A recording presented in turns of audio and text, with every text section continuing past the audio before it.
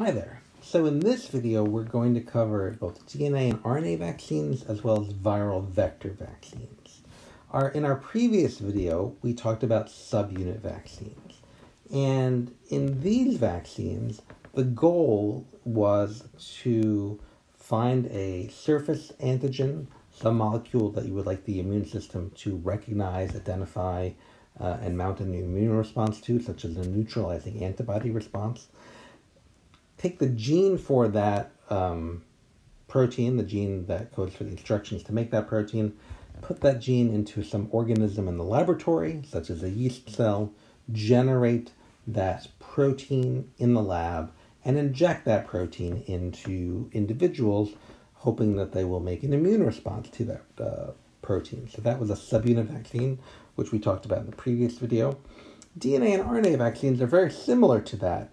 The difference is that instead of making this viral protein in the laboratory and then injecting it into the body, it turns out in this one, you are the factory that makes the protein. So this is a good medium place between the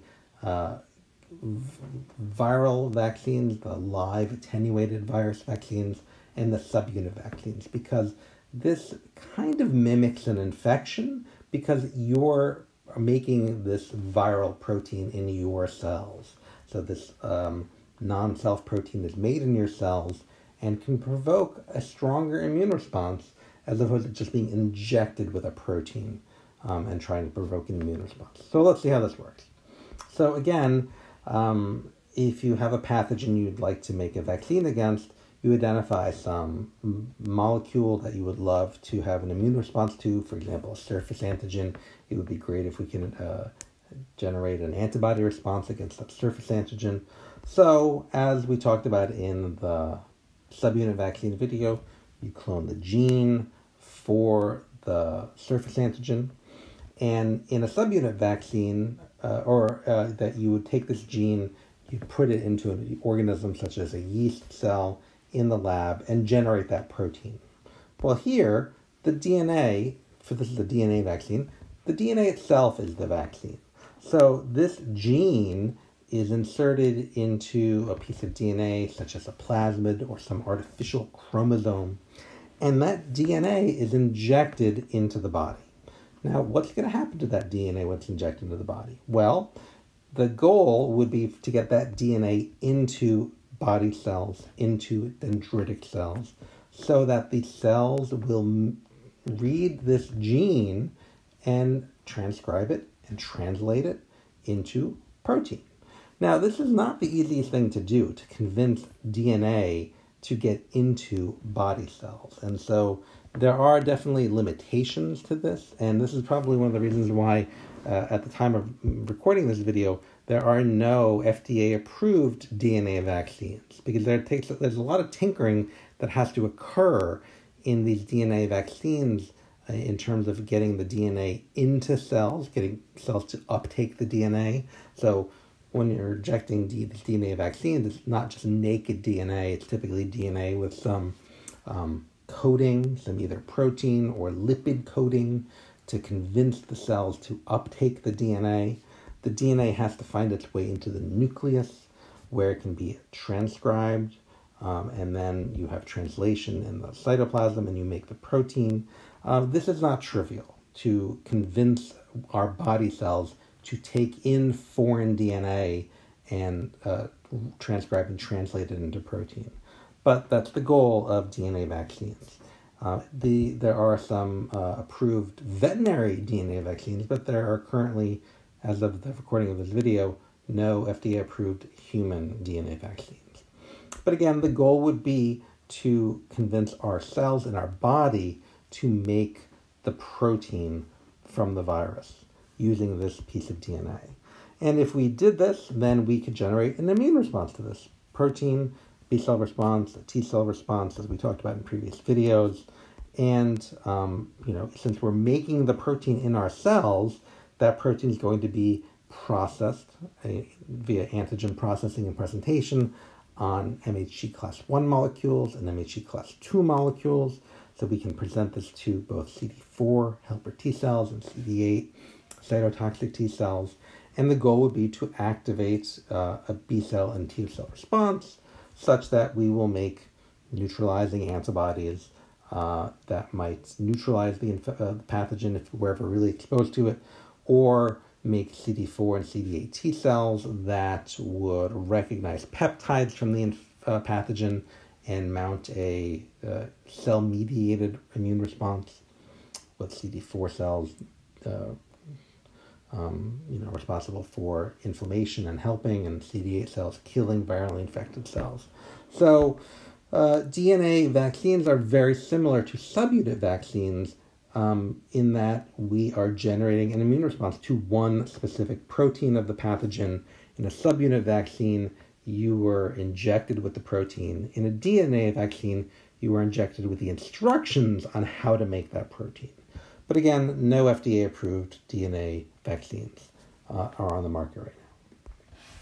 Well, now let's go to RNA vaccines, because RNA vaccines are actually very similar to DNA vaccines, but they have some advantages. So here again, we identify some surface antigen we would like to make an immune response to, clone the gene for that antigen. But now, instead of working with the DNA, that DNA can be transcribed in the laboratory quite easily to generate mRNA that would translate into that protein. And so in an RNA vaccine, the vaccine is the mRNA. So individuals are injected with a formulation of mRNA, typically mixed with either some sort of proprietary lipid or protein mixture that allows that RNA to be taken into body cells, dendritic cells, other professional antigen-presenting cells. So now our cells have taken in mRNA. mRNA molecules are much simpler than DNA molecules. The DNA in a DNA vaccine might have to have a lot of genetic elements to convince the cell to transcribe and then translate that gene. Whereas an mRNA vaccine would just be mRNA that all it needs to be done is find the ribosome and translate it into protein. So there we go. We can convince our cells to translate this mRNA into protein. Now, this was not trivial to figure out how to get cells to uptake mRNA, because that is not necessarily a normal process that happens in the cell, in human cells. But in fact, you can convince cells to take in mRNA. And so if cells can take in this mRNA and translate it into protein, now that you have protein, that protein, which is again made in your cells, can be broken down by antigen processing and presentation process and presented on both MHC class 1 and MHC class 2 molecules, allowing for the activation of both CD4 and CD8 helper T cells. When this protein is made, it can also be released from dead and dying cells, allowing your B cells to be exposed to this protein. And hopefully you have a B cell with a B cell receptor that can recognize this antigen, mounting an immune response, a B cell response. So if this is the case, then you can in fact generate a neutralizing antibody response, a cell-mediated response to this surface antigen, thus giving you immunity to the pathogen. So that is an mRNA vaccine, or also known as an RNA vaccine. This is relevant at the time of recording this video because we are about almost a year into the COVID-19 pandemic. COVID-19 disease caused by the coronavirus called SARS-CoV-2. And so this video is being recorded in December of 2020. And when this virus was identified at the beginning of 2020, it's a coronavirus, its genome was sequenced, and it's known that the spike protein is very important for this virus attaching to human cells and allowing it to infect human cells. So very early in 2020, the SARS-CoV-2 genome was sequenced, the spike gene was identified, and many companies decided to try to generate vaccines against this spike protein. So there are companies that tried to go the subunit vaccine route, where they made spike protein in the lab and injected spike protein into organisms trying to mount an immune response. The two vaccines right now that are being heralded as possibly allowing a strong immune response are mRNA vaccines by the company Moderna and the company Pfizer, along with the company BioNTech. Both of these have very good results from mRNA vaccines, and these vaccines are mRNA that code for the spike protein. And so now again, these vaccines don't have just mRNA in them. They have other chemicals in them, lipids, proprietary chemicals that allow for the efficient absorption of these mRNA into human body cells, allowing the body cells to produce the protein via translation of this mRNA, and that spike protein having a good immune response. So again, the goal for any vaccine is to have both a good B cell response and T cell response, so very adaptive immunity. You want to generate antibodies against this protein. You want to have T cell receptors that recognize peptides that are broken down from this protein, so that if you are in fact infected by the pathogen, that your immune system will recognize the pathogen and clear the pathogen and prevent disease. And currently, and this is true for many vaccines, it is not always necessarily known if the vaccine will prevent infection completely, or if infection occurs, maybe it will lessen or viral disease, to lessen the symptoms.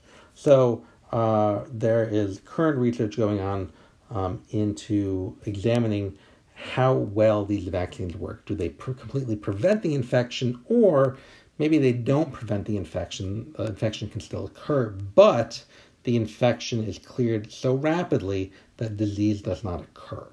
And again, those experiments are ongoing. So it's important to understand RNA vaccines. And again, there's maybe one FDA-approved RNA vaccine as of today. I think there's one. It's either 0 or 1. So this is a fairly new technology, advanced rapidly in 2020 due to the COVID-19 pandemic. The last vaccine type we're going to talk about is, again, very similar to the DNA and RNA vaccines. It's called a viral vector vaccine. So again, you're delivering the genetic material for the instructions for one of these viral proteins, but instead of injecting a person with DNA or injecting with RNA, you're injecting them with a virus that carries the instructions for the virus you want to make an immune response to. What does that mean? All right. Again, let's say there's some pathogen you want to generate a vaccine to. Again, you clone the gene for that protein that you want to have an immune response to. And now we're inserting that gene into a harmless virus. And so the virus is a delivery mechanism for the DNA, for the gene. So what's a harmless virus? There are adenoviruses, there are pox viruses, there are retroviruses. These are viruses that scientists that work in the lab, they can work in the lab with them easily. They can genetically engineer these viruses to carry any gene they want. Well, pretty much any gene. And so the virus is the screen virus, and again, it could be an adenovirus, a pox virus. All it is a delivery mechanism for the gene that you want to have an immune response to. So now you're injecting individuals with a virus, not the virus that could make you sick, injecting with a virus that typically does not make you sick, and infecting body cells with it. So all it is a way to deliver DNA into cells, or RNA if you're talking about retroviruses. But now that you've delivered it into cells, the cells will make the protein you're interested in, and again, mount a B cell and a T cell response. So viral vector vaccines, now they can have their downsides as well, because if you're injecting somebody with a virus, they could have a reaction to that virus. They could already be immune to that virus. So some individuals, for example, pox viruses,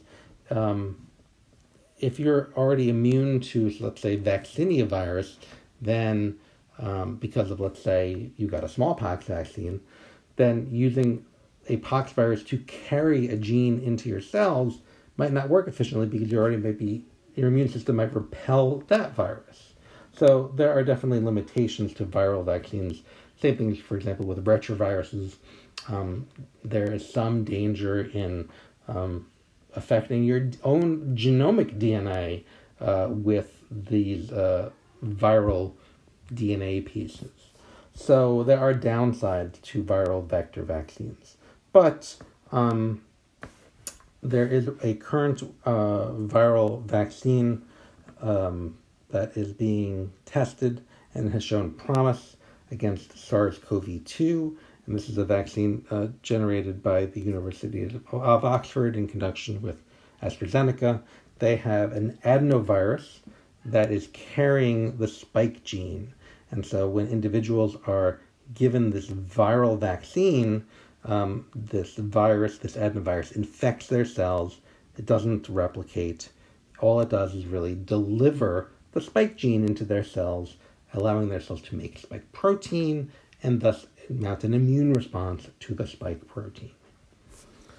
So those are viral vector vaccines. So that brings us to the end of the different types of vaccine. And again, the whole goal of this is to help the immune system generate a strong adaptive immune response, B cells and T cells, that hopefully will either give you lifelong immunity or give you enough of an antibody response or a T cell response that will either repel the infection, prevent you from becoming infected, or if you become infected, lessen the viral disease.